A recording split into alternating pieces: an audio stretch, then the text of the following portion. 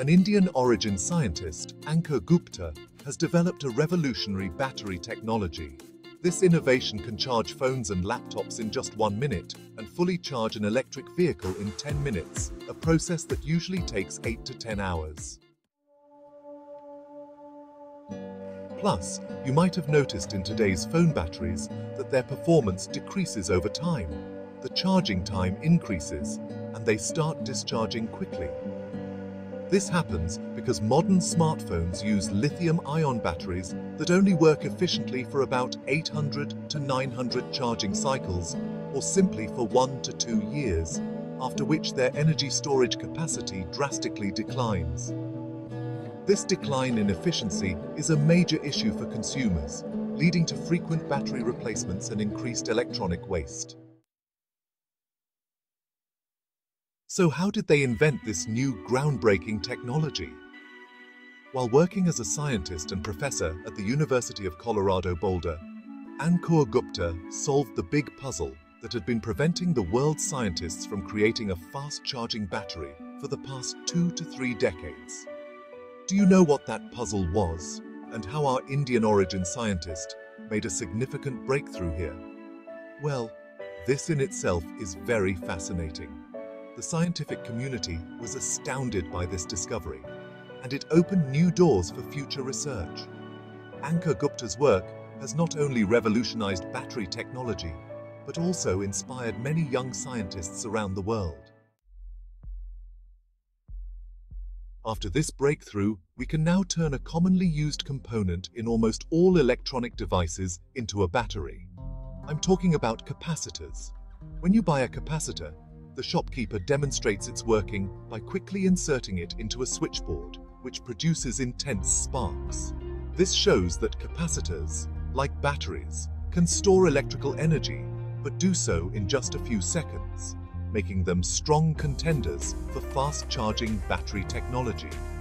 However, before using them as batteries, one major flaw needs to be solved, the biggest puzzle in the battery industry. Just as quickly as capacitors charge, they also discharge just as fast, meaning their energy density is quite low, which limits their use as a primary energy source. Researchers are working on improving this aspect to make capacitors a viable alternative to traditional batteries. About 200 years ago, a surprising discovery led to the invention of battery technology, which we will discuss shortly. But you know what? The beauty of science is that it constantly brings new evolutions to fix problems. In 1780, an Italian physicist named Luigi Galvani observed dead frogs' legs twitching, thinking they produced a special type of electrical energy called animal electricity that made them twitch. He demonstrated this in his lab by connecting 2 wires made of different metals to a frog's legs, causing them to twitch. He believed he had made a unique discovery.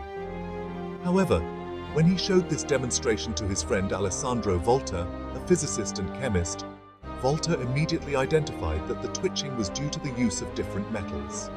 To prove his point, Volta replaced the frog legs with a piece of cloth soaked in salty water and generated the same current, which led to the creation of the world's first true battery, called the voltaic pile. Modern batteries, including lithium-ion batteries we use daily in our phones and laptops, still operate on the same principle as the voltaic pile. Over the years, battery technology has evolved significantly, leading to more efficient and powerful energy storage solutions. Today, batteries play a crucial role in renewable energy systems, helping to store energy from sources like solar and wind power. They are also essential in the development of electric vehicles, which are paving the way for a greener future.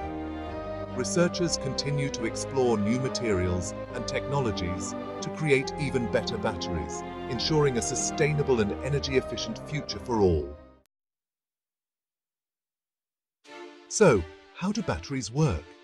Essentially, when 2 different metals are physically separated and connected via a conductive medium like a wire or electrolyte, the charged particles, electrons and ions, from one metal rush towards the other, creating electricity.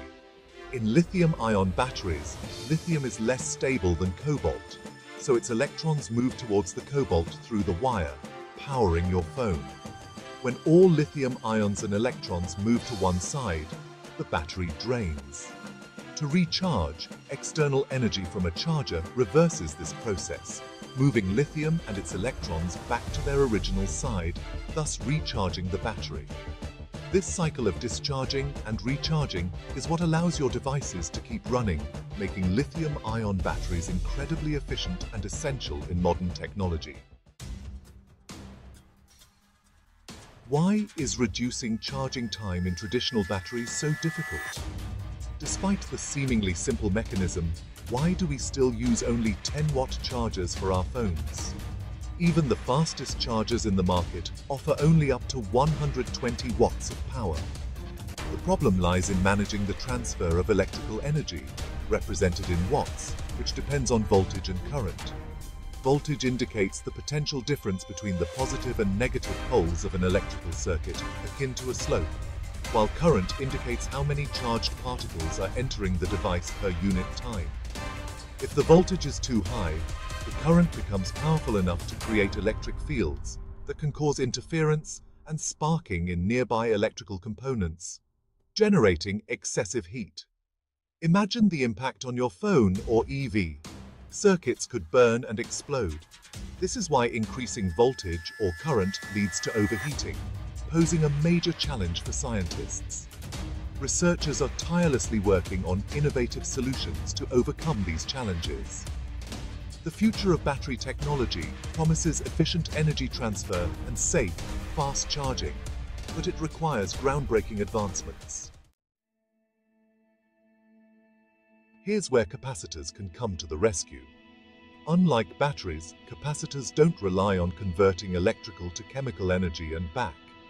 In a supercapacitor, the electrolyte already contains dissolved ions, so upon receiving current, the electrodes quickly become positive and negative, storing energy as electrostatic bonds, similar to how a rubbed balloon attracts paper pieces.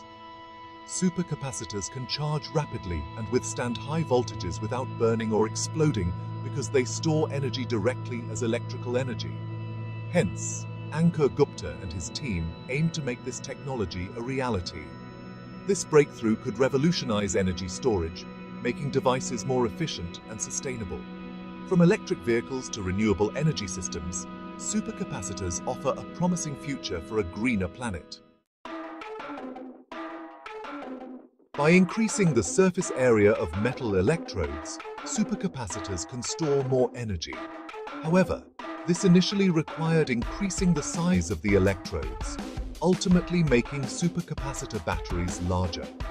To address this, scientists began coating electrodes with porous materials like activated carbon, increasing surface area without enlarging the electrodes. Despite these advancements, supercapacitors designed with porous coatings still faced energy storage capacity limitations. Even with modern supercapacitors, storing equivalent energy to a single battery requires multiple supercapacitors connected together. This limitation persists because the porous coatings haven't significantly improved energy storage capacity. Researchers are continuously exploring new materials and designs to overcome these challenges. Innovations like graphene-based supercapacitors show promise, potentially revolutionizing energy storage in the future.